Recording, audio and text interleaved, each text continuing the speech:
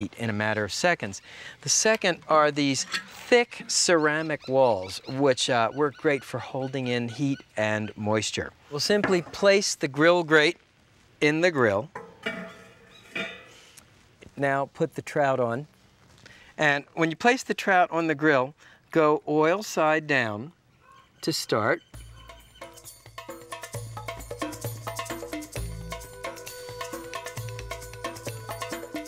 Close the grill lid and adjust these vents so that you attain a grilling temperature of about 350 degrees. It's that simple to control the heat.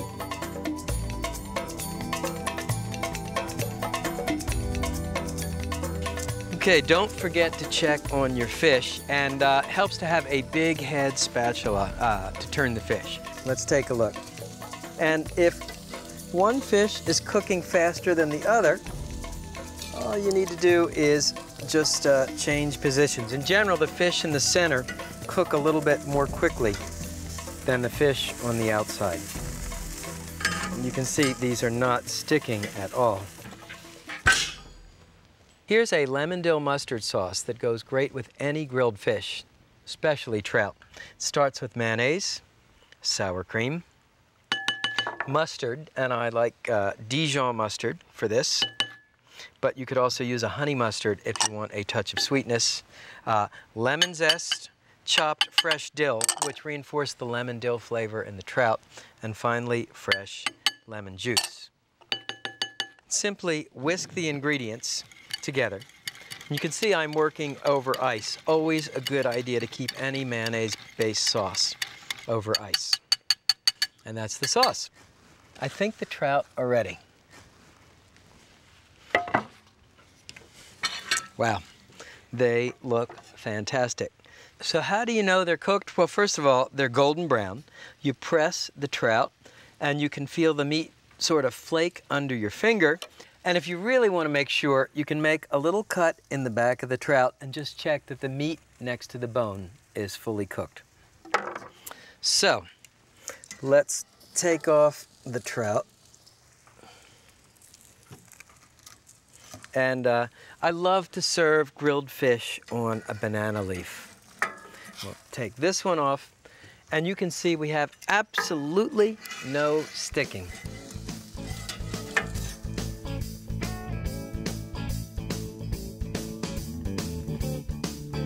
And of course, don't forget to remove the string.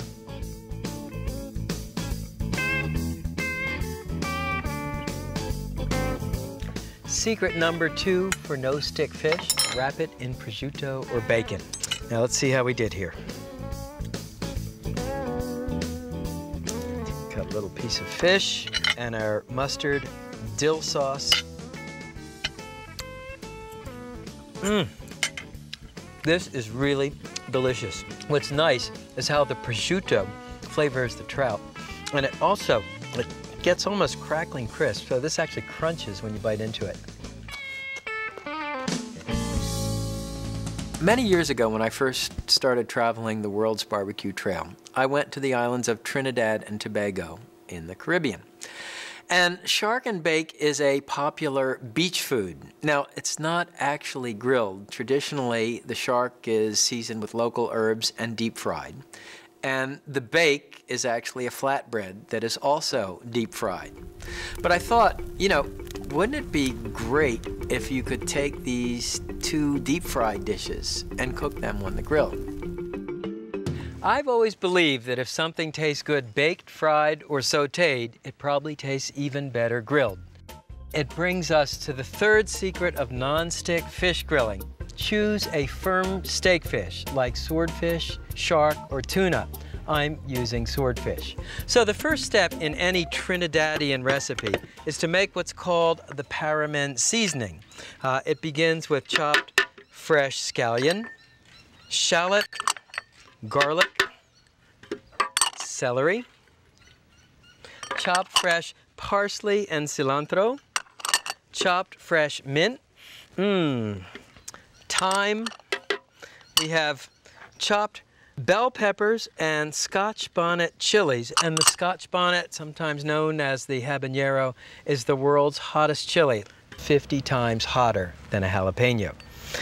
Next, add fresh lime juice, about 3/4 of a cup of water, salt,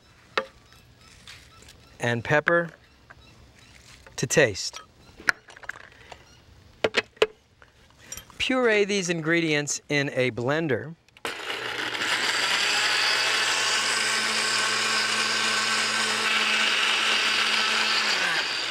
By the way, when you make any seasoning, always taste it to make sure it's got enough salt and pepper. Woo! That's pretty hot. So we'll pour the Paramin seasoning over the swordfish or shark. And you want to turn each piece of fish to coat with seasoning on both sides. Marinate the fish for 3 to 4 hours, and you can see I've got it over a pan of ice to keep it cold. So while the fish is marinating, let me show you how to make the bakes. The bakes are a basic flatbread. You begin with yeast and sugar. To this mixture, add a tablespoon of warm water and stir to dissolve the yeast. Okay. I have here 2½ cups of flour. And to this, I'll add salt, baking powder, the yeast mixture, and enough water to obtain a thick but pliable dough.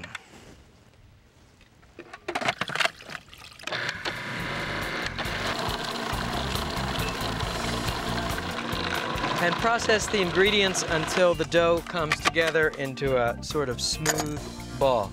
Now, what you want to do is oil a large bowl, and then you can flour your fingers and pull the dough out of the processor and form a smooth ball.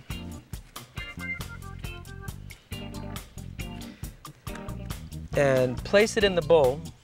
Cover the bowl with plastic wrap and let the dough rise until doubled in bulk. That will take about an hour. Now, you may not see bread making supplies by the grill side at most American barbecues, but you know what? As you travel around the world's barbecue trail, grilled bread is a constant. Okay, we've got the bake. We've got the swordfish. The final component is the mango salsa.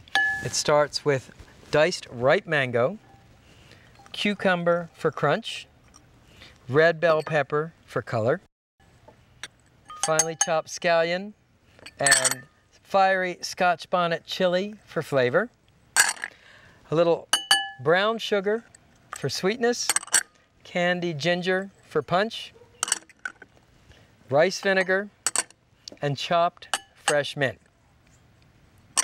Simply toss these ingredients together. Now, this may seem a little complicated, but each part can be prepared well ahead of time. You can see the dough has risen till doubled in bulk, and I just divided it into 4 balls. Take a ball of dough and put it on your cutting board. You want to roll it out with a rolling pin. And actually, you'll see pit masters in India doing this with naan right at the side of the grill. Okay, so now comes the moment of truth. We grill the bread. And we'll start by oiling the grill grate, as we always do. We're using these twin portable gas grills. And next, brush the top of each flatbread with oil. And arrange the flatbread oiled side down on the hot grate.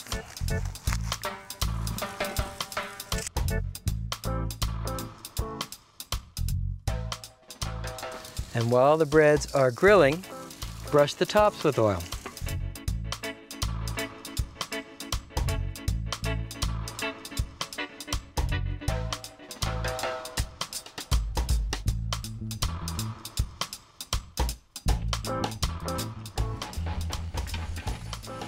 So once the dough starts to bubble on top, just give each bake a turn and cook the other side the same way.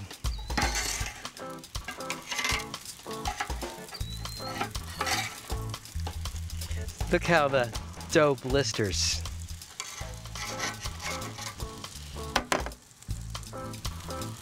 And you can brush the bakes with a little more oil.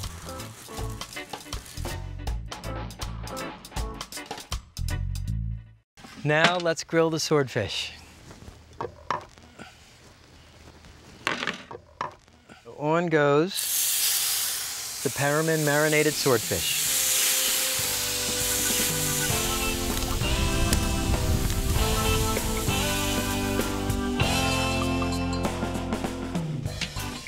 Okay, and the fish is ready for turning. Wow, look at that.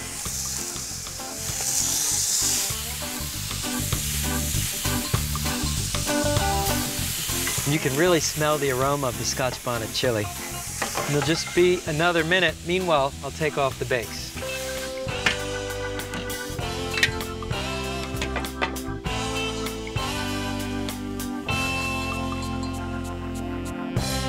And that is some grilled bread. Okay, by now the swordfish should be cooked. And remember, we use that flake test. I press the fish and it breaks into clean flakes. Because the swordfish is so thin, it cooks really quickly.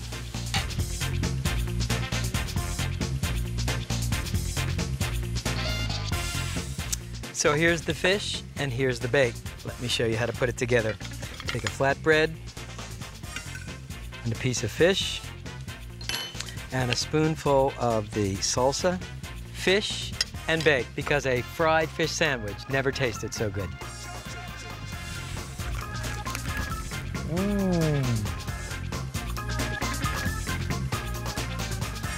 So there you have it. Fish on a plank, fish in a wrap, fish and bake, fish that doesn't stick to the grill grate. See you next time.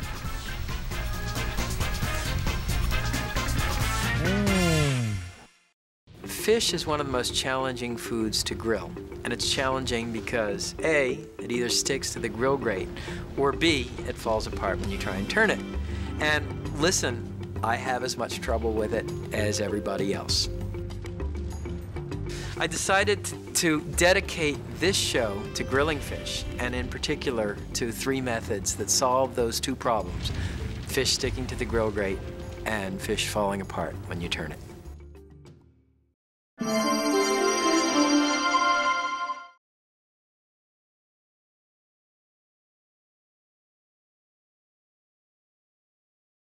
Portobello mushroom burgers. It's a burger so big in flavor, you won't even miss the beef.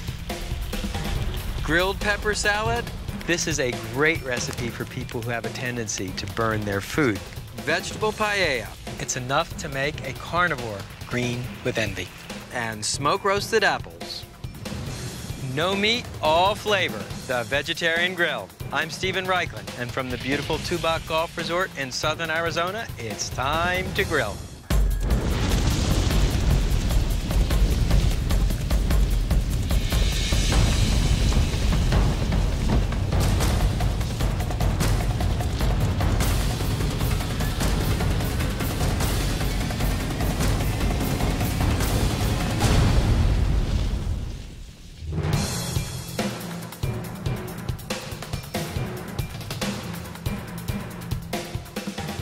A vegetarian at a barbecue is like a thirsty man in the desert.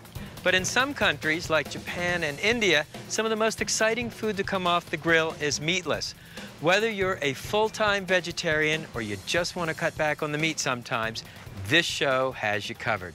Grilling in the embers. This is one of my favorite ways to cook, and it's certainly one of the most primal. In fact, the first barbecue 500,000 or 600,000 years ago probably looked very much like this.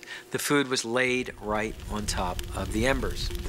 I first saw this procedure in Mexico, where it was used to make salsa. Here, I used the technique to create a Ember roasted pepper salad. Did you ever wonder what the first barbecue looked like? Probably something like this. It's the best way I know to make a roasted pepper salad, and you don't even need a grill grate. Start with sweet red, yellow, and green bell peppers and lay them directly on the embers. This is a great recipe for people who have a tendency to burn their food. And roast the peppers until charred on all sides, about 3 to 4 minutes per side. Transfer them to a plate and let cool to room temperature. Then scrape the burnt skin off the pepper. See how easily it comes off? Charring the peppers in the embers this way looks cool, but it also caramelizes the natural plant sugars, making the peppers incredibly sweet and smoky. Once the skin is off, simply cut the pepper open, cut out the stem end, scrape out the seeds, and cut the peppers into strips. Then arrange the strips on the platter.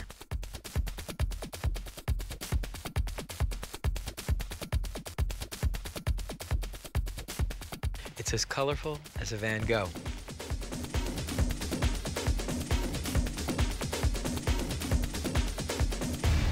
Now the dressing. Start with 1 clove minced garlic. Add salt, freshly ground black pepper, and sherry vinegar, or wine vinegar, and whisk until the salt crystals are dissolved. Then whisk in a few tablespoons of extra virgin olive oil.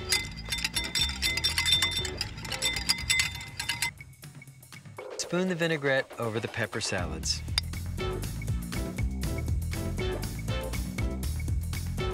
Finally, sprinkle each salad with currants for sweetness.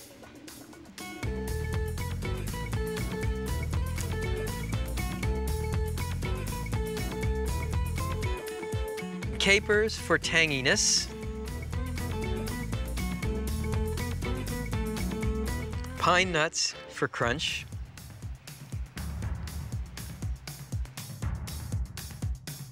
Feta cheese for a burst of saltiness.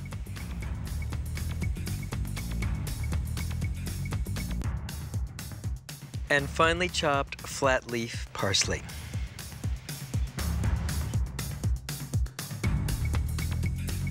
Never did burning your food look or taste so great. Let's see how we did.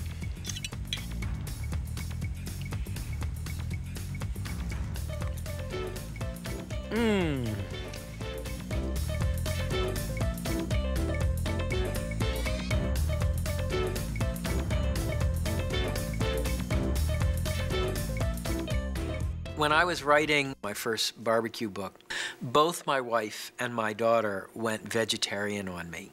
So you'll notice in all of my books I have a disproportionately large chapter on meatless grilled dishes. At the time, it was a matter of self-defense. But you know, it's a good thing because there are a lot of vegetarians and they deserve more than just hamburger buns and potato salad at a barbecue. The portobello is one of the meatiest of all mushrooms, which makes it a perfect candidate for a meatless burger. The portobello is a jumbo cousin of the button mushroom. Wipe it clean with a damp paper towel. You never want to soak porous mushrooms in water. Arrange the mushrooms in a baking dish. Next thing I want to show you is the onion. Cut crosswise into half-inch slices. And here's a cool technique. If you skewer the onion crosswise, it won't fall apart on the grill. You're probably familiar with these, but in case you're not, poblano chili, think of it as a turbocharged green bell pepper. Let me show you the marinade. It starts with chipotle chilies, which are smoked jalapeno peppers. Next, add garlic.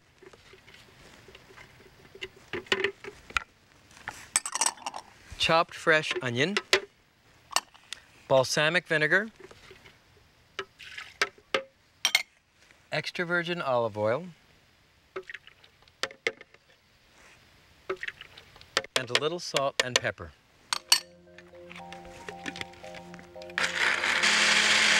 Puree the ingredients to a smooth paste.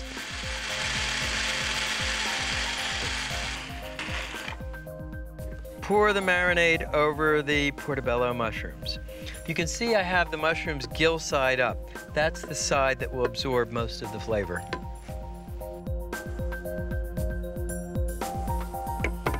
And using a spoon, just spread it into the gills. There is very little food or food culture left that is truly local. And one of those foods is barbecue. Barbecue is some of the last truly indigenous, truly local food there is. And it's been important for me to travel around the world documenting authentic barbecue in places as far-flung as Indonesia, as Mexico, as Argentina. And to teach Americans not only how to prepare them here, but to appreciate them. I've set up the grill for direct grilling, and I'm using a 3-zone fire. That means the first 3 burners are set on high for searing, 2 burners on medium for the more delicate foods like grilling the hamburger buns, and 1 zone completely off. That's my safety zones. And we'll continue by brushing the grill grate with a stiff wire brush and oiling the grate with either a cloth grill oiler or a folded paper towel, dipped in oil and drawn across the bars of the grate. Okay, we're ready to grill. So just before you start grilling, brush the onion slices with melted butter.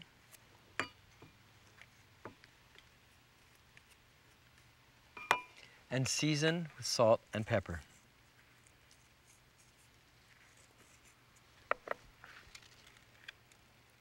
And while you're at it, brush the buns. I'm using ciabatta bread.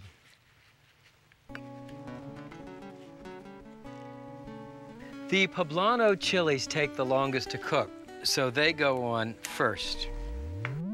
You can also put on the onions. The buns go on at the last minute. Now put on the mushrooms. And I like to start grilling the mushrooms gill side down. You'll see why in a second.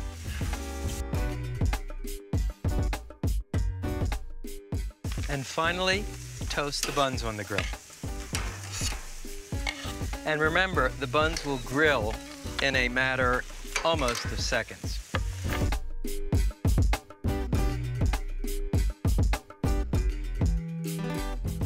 It's time to turn the onions.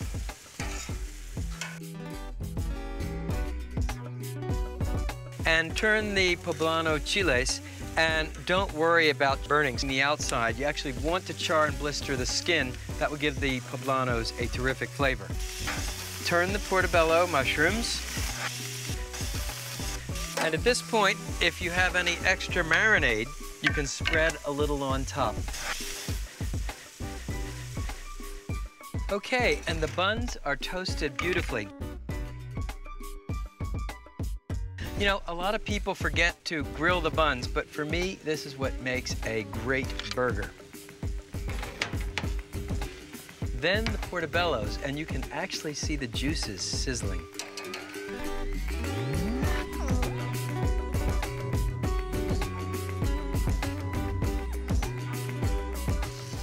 Then the poblano chilies.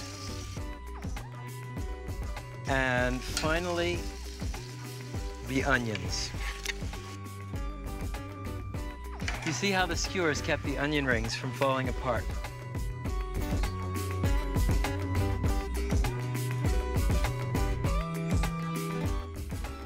So here's how it goes together. Bun, chipotle marinated portobello, a slice of pepper jack cheese, then our fire roasted poblano chili, then a grilled onion, remember to pull out the skewer, then some sliced fresh avocado, and finally the top bun. It's a burger so big in flavor, you won't even miss the beef. Mm.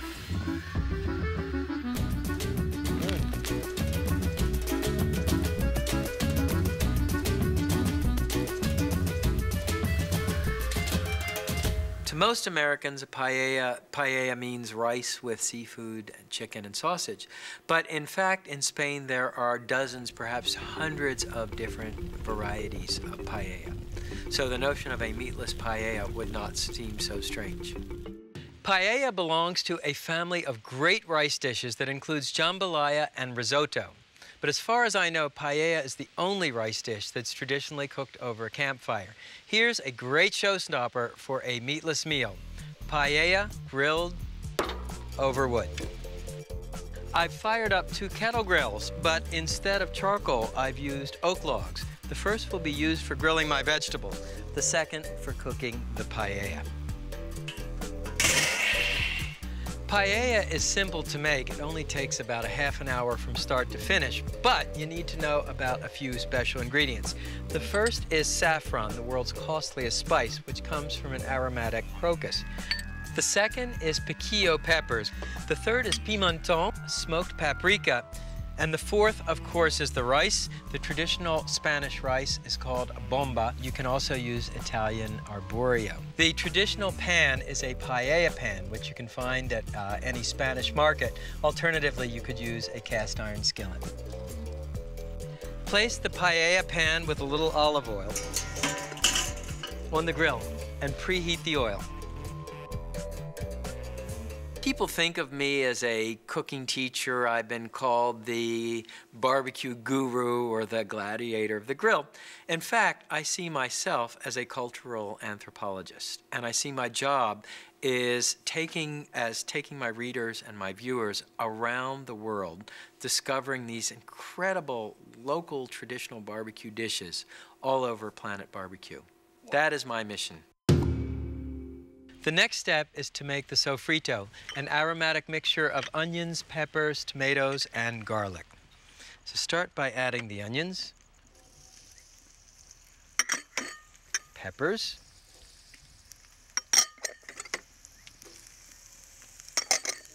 okay, stir these ingredients together.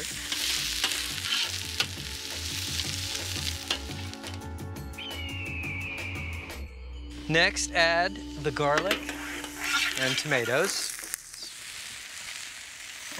You add the garlic after a few minutes because it burns more quickly than the onions and peppers. Once the garlic has lost its rawness, add the tomatoes, saffron, and you see I soak the saffron in water to release its flavor, and smoked paprika. You might ask, well, what's the purpose of cooking something in a pan over a wood fire? Well, in fact, you can see the smoke curling up right up over the edge of the paella pan. That's going to add plenty of flavor to the paella.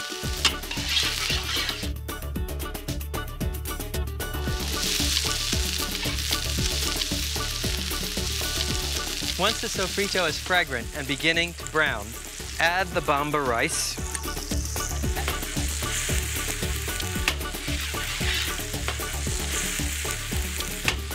Cook the rice until the grains are shiny.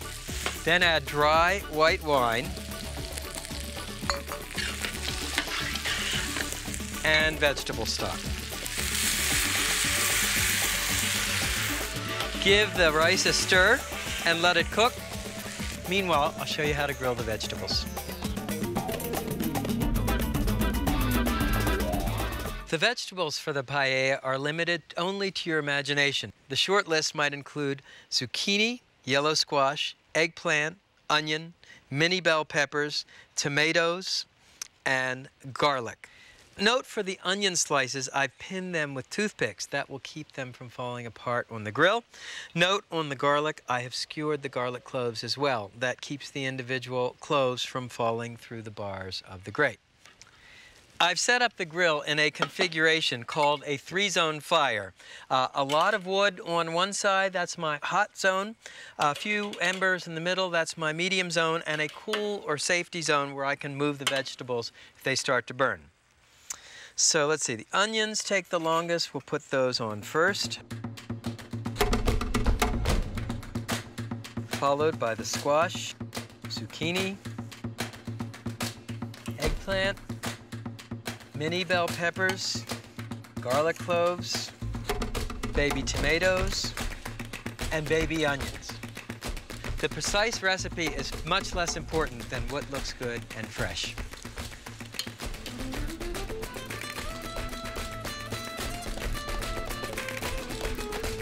And for a little extra flavor while the vegetables are grilling, you can baste them with extra virgin olive oil and your favorite Mediterranean herb rub. Cooking time for the vegetables, about 3 to 6 minutes per side, just until each is golden brown.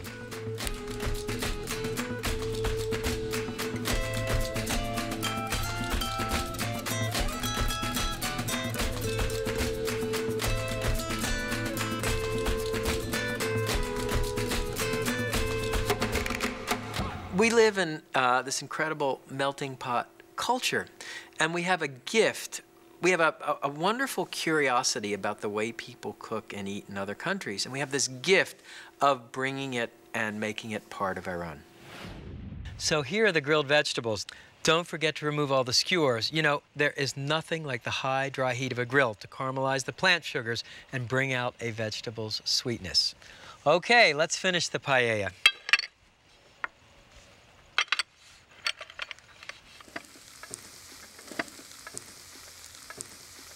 So you can see the vegetable stock has been absorbed and the rice is tender.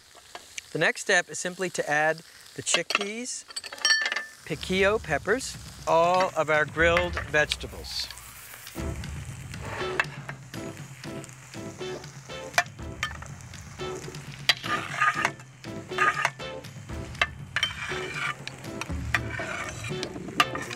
Stir in the vegetables. And don't forget the parsley.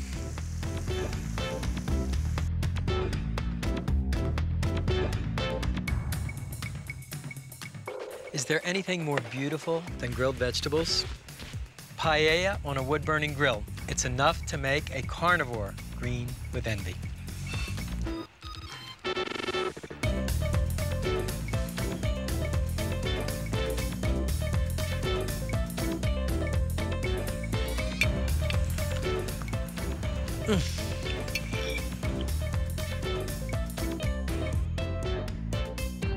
Smoke-roasted, quote-unquote, baked apples may seem newfangled, but in fact, they're as old as New England itself. Back in colonial times, most homes did not have ovens, so the baking was done in what was called a Dutch oven, a large, heavy cast iron pot with a metal lid with a depression in the center. And the pot would be set on the embers in the fireplace, and additional coals or embers would be shoveled in top. That's really where the idea for this dish came. A baked apple may be delicious, but there's a way to make it better. You guessed it. Cook it in a smoker. The first step is to make a grilling ring. Take a piece of aluminum foil, crumple it into a sort of donut, or you can use a commercial grilling ring. Hollow out the apple using a melon bowler. You want to remove the seeds and core, but not cut through the bottom so the apple will hold the filling. Add a spoonful of apricot jam, then a spoonful of cream cheese,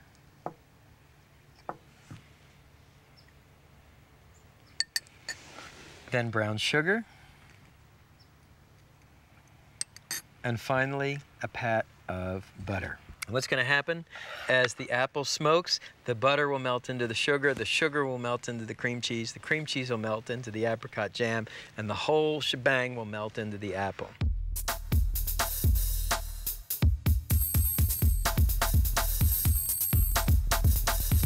This is a water smoker. You can see I have a chimney's worth of lit charcoal in the bottom. Next, place the water pan in the center And because I'm smoking apples today, instead of water, I'm going to place apple cider in the water pan. Next, you can put the lower rack over the water pan. And let's say if you were cooking 16 or 20 apples, you'd use both racks. And arrange the apples on the upper grate. Finally, place the dome lid on top of the smoker and adjust the vent holes so that they're wide open. To generate the wood smoke, take a couple of wood chunks. I'm using apple here to stay in the theme, and add the wood chunks to the charcoal.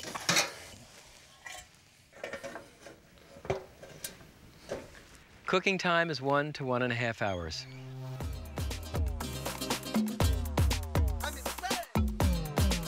Let's check the apples. Check for doneness, use the Charmin test. Squeeze the apples on the side. They should feel squeezably soft.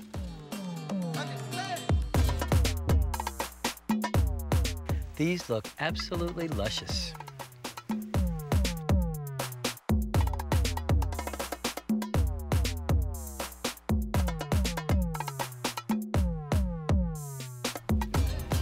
Fire-roasted pepper salad, vegetable paella, wood-grilled portobello mushroom burgers, and smoke-roasted apple.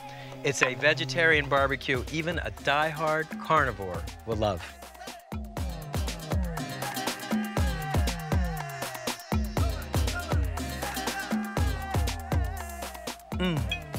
See you next time. Why has grilling become so popular? The tools have become much more sophisticated. Americans travel more than ever before, and we experience these incredible grilled dishes. We want to come home and prepare these dishes at home. People want to entertain at home, bring people to their backyards, and that's given rise to the outdoor kitchen, these amazing setups for grilling, certainly not like the grilling setup when I was growing up.